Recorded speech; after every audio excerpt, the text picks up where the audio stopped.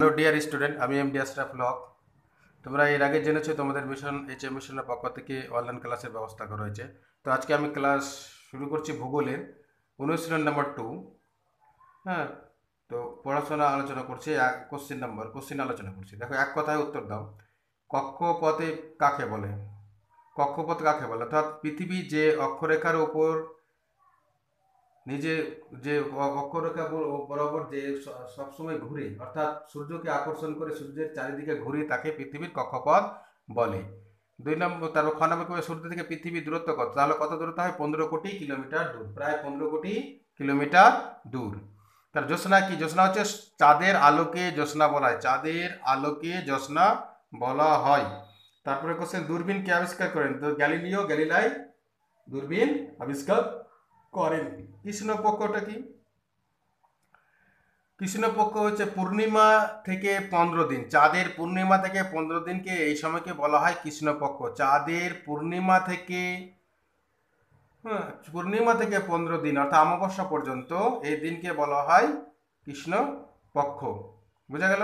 তারপর কোন গতির সাহায্যে ঋতু পরিবর্তন হয়? আহ্নিক গতির ফলে বা অচিহ্ন গতির ফলে ঋতু পরিবর্তন হয়। না, বার্ষিক গতি, সরি। কোন গতির সাথে ঋতু পরিবর্তন হয়? বার্ষিক গতির পরিবর্তনের ফলে ঋতু পরিবর্তন হয়। তাহলে মনে রাখো, কোন গতির সাথে ঋতু পরিবর্তন হয়? বার্ষিক গতির ফলে ঋতু পরিবর্তন হয়। পূর্ণিমা থেকে অমাবস্যা আসতে কতদিন সময় লাগে? 15 দিন। কতদিন? 15 দিন। কে আবিষ্কার করে যে পৃথিবীটা গোল? তো কে? ম্যাগলিথ বলে একজন নাবিক ছিলেন, তিনি পৃথিবী গোল আবিষ্কার করেন। পৃথিবী নিজের অক্ষের ওপর কোন দিকে ঘুরছে? তাহলে পূর্ব থেকে পশ্চিম দিকে। পৃথিবী নিজের অক্ষের ওপর পূর্ব থেকে পশ্চিম দিকে ঘোরে। বামন গ্রহ নাম লেখো। বামন গ্রহ, মঙ্গল গ্রহকে বামন গ্রহ বলা হয়। জ্যোতিষ্ক কাকে বলে? মহাকাশে যে সমস্ত নক্ষত্র, গ্রহ, তারা সব রয়েছে, সবকে একসঙ্গে জ্যোতিষ্ক বলা হয়। বুঝে গেল? তাহলে শূন্যস্থান পূরণ। দেখো, এবারে আমরা আসি শূন্যস্থান পূরণ করাতে। দিন ও রাত ড্যাশ হয় গতির জন্য? তাহলে আহ্নিক গতির ফলে দিন ও রাত হয়। তারপর দেখো, সূর্য থেকে পৃথিবী আলো আসতে কত মিনিট সময় লাগে? 8 মিনিট 19 সেকেন্ড।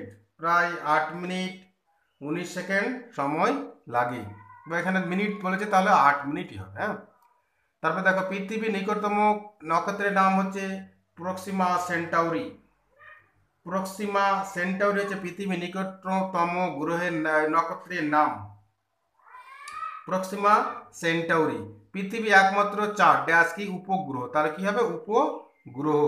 জ্যোৎস্না হলো ড্যাশ আলো? চাঁদের আলো। জ্যোৎস্না হলো চাঁদের আলো। ঠিক আছে? তারপর বলছে আহ্নিক গতি বা চিহ্ন গতি সম্পূর্ণ করতে সময় লাগে কত? আহ্নিক গতি বা চিহ্ন গতি সময় লাগে 24 ঘন্টা, প্রায় 24 ঘন্টা। বুঝা গেল? তাহলে প্রায় 24 ঘন্টা সময় লাগে। পৃথিবীর আকৃতি কেমন? গোলাকার, কমলা লেবুর মতো গোল বা গোলাকার, কমলা লেবুর মতো গোল। গ্রহের নিজস্ব আলো কি নেই? নিজস্ব নেই। কি মানে? আলো নেই, আলো নেই। চাঁদের আলো হলো ড্যাশ আসলে কি? কার আলো? সূর্যের আলো। ঠিক আছে?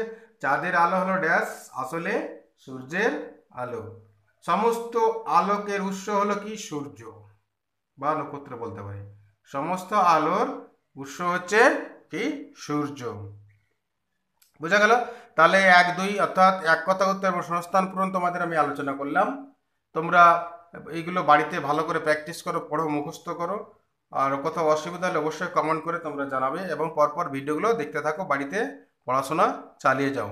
তো ভালো থাকো, সুস্থ থাকো, ধন্যবাদ।